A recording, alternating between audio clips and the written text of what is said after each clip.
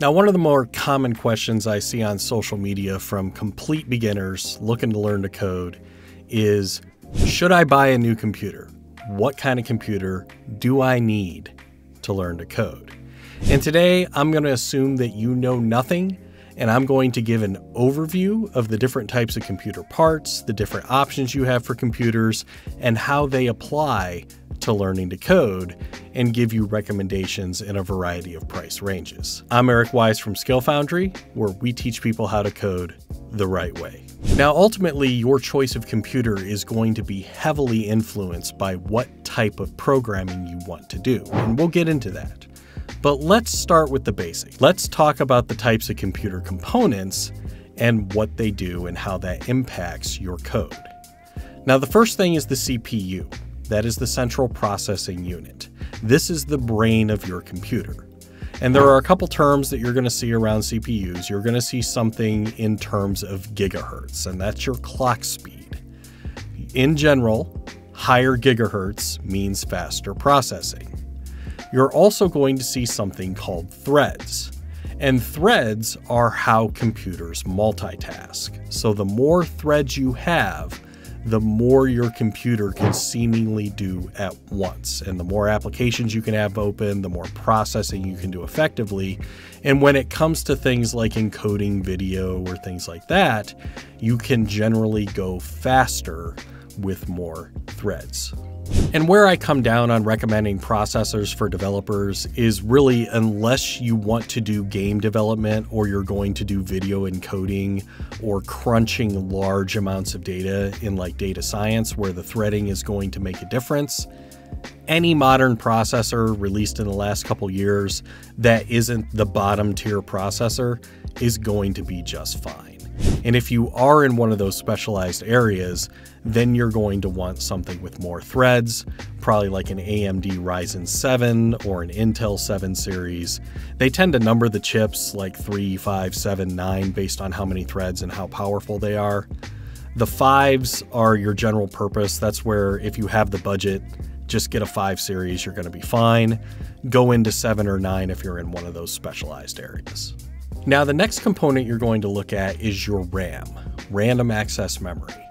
Now, the RAM is kind of the short-term or working memory of your computer. When you launch applications, they are loaded into RAM, and that's where all that data executes. So if you've ever had a computer and you open a lot of different applications and it just starts to slow down and bog down, that's usually indicative of a RAM issue. You just don't have enough. And RAM is something when you're speccing out a computer to learn to code, if you have extra budget, I generally recommend you put it into RAM first, because the more working memory you have, the more interesting stuff you can do. And in modern software development, there are things like virtual machines and containers, which I'm not going to get into in detail, but basically think about it as running a mini computer inside your computer. So having multiple computers running at the same time on one set of hardware. And these things are very hungry for RAM. So if you're going to get into modern professional development and use Docker containers or things like that, having more RAM is really going to help you out. And that is the first place where I spend extra money on my builds. Now, as far as recommendations for RAM, if you can afford it, you really shouldn't get less than 16 gigabytes of RAM these days. A lot of lower end PCs and laptops, they'll try to sneak in 8 gigabytes of RAM. It'll work. You'll be okay if you're doing basic coding. But if you do anything more than the basics, if you get into any sort of data science or video editing or video game development, you are going to be very disappointed with 8 gig of RAM. So I recommend starting with 16. If you can afford it, get more, get 32.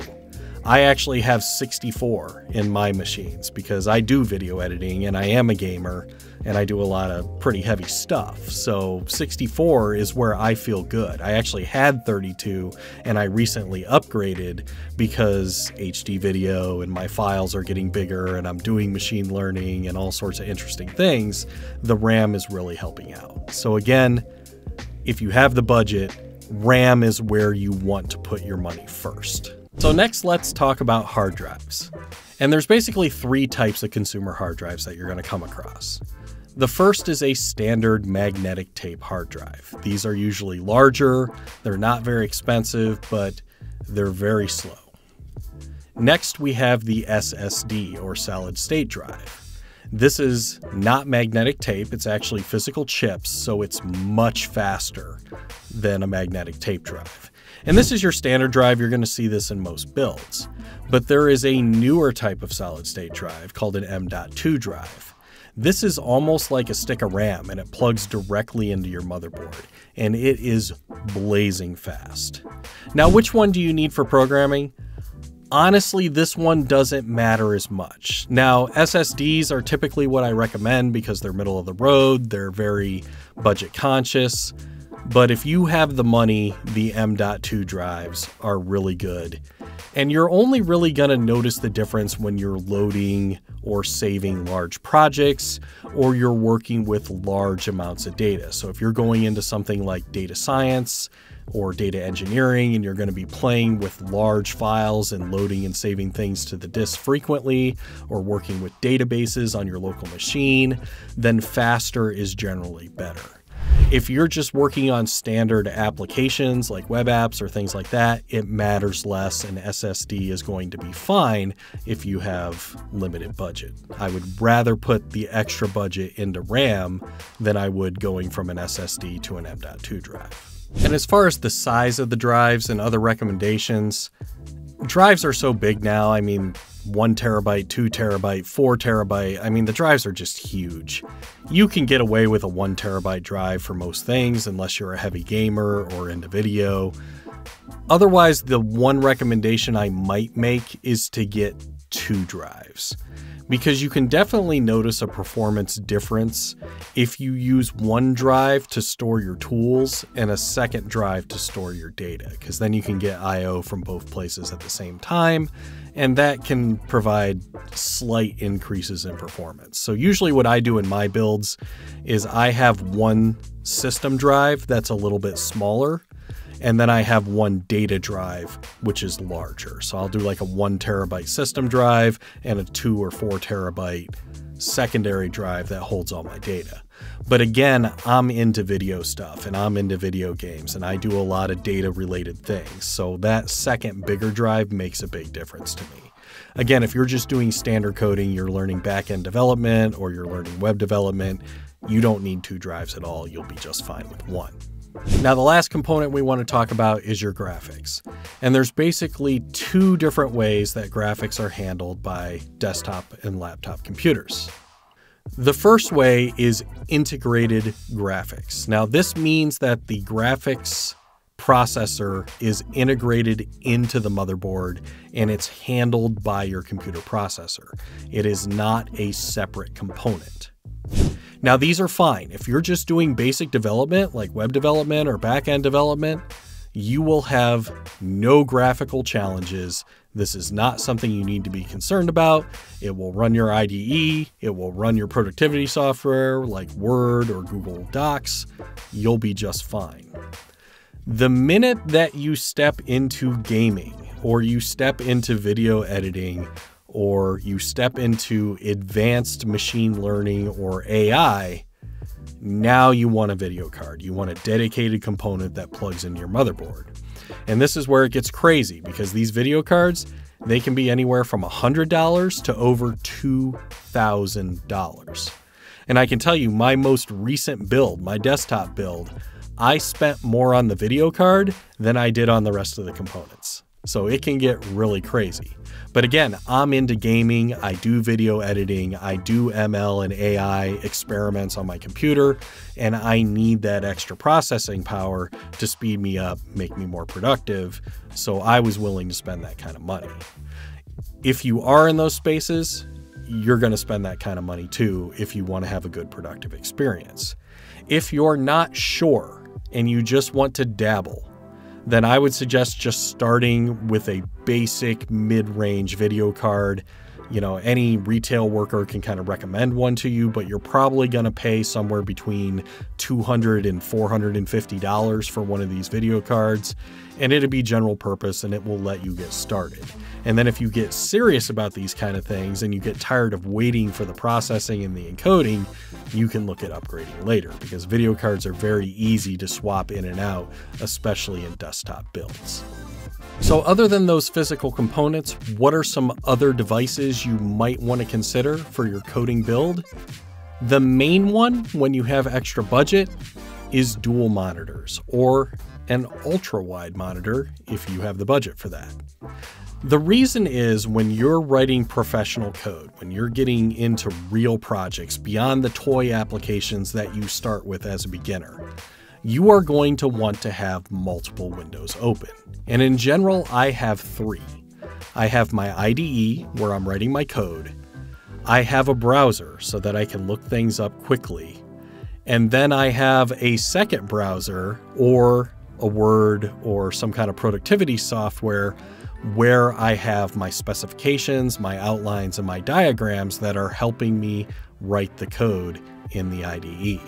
And having all those 3 things open and being able to work on them simultaneously reduces the effort of context switching, and it really lowers the amount of your memory, your human memory, that is necessary, because switching windows and flipping back and forth is really unproductive, and it makes it really hard to stay focused on the task at hand. So having more monitor space is huge for programming productivity. I cannot recommend it enough, even for starting learners. If you can swing it, get a second monitor. You will not regret it. Now let's talk about operating systems, or OS. And basically you have 3 choices here. You have Linux, you have Mac OS, and you have Windows. Now, I'm going to assume if you're a Linux user, you're probably not even watching this video because you already understand computer components. Linux is a very powerful and very lightweight operating system, but the learning curve is steep. You have to learn a lot about computers and networking and components and configuration of computers to use Linux effectively. Now, that being said, it's very good for you. If you're willing to spend the time to learn Linux, go for it. You will learn some things that the other operating systems won't teach you, and you will be better for it as a general technology practitioner. That being said, as a beginner, you probably don't have the patience for that. You don't want to spend your time configuring things and figuring out why these drivers don't work.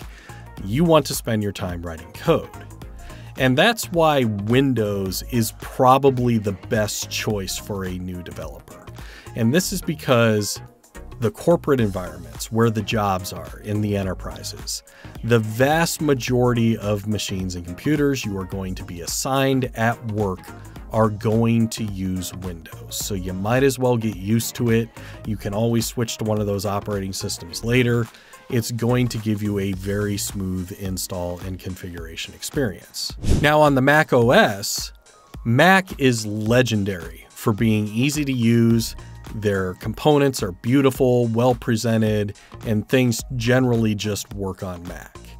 The biggest strikes against using Mac OS is that, number one, like I said, in the corporate environments, you're less likely to come across Mac being your hardware of choice.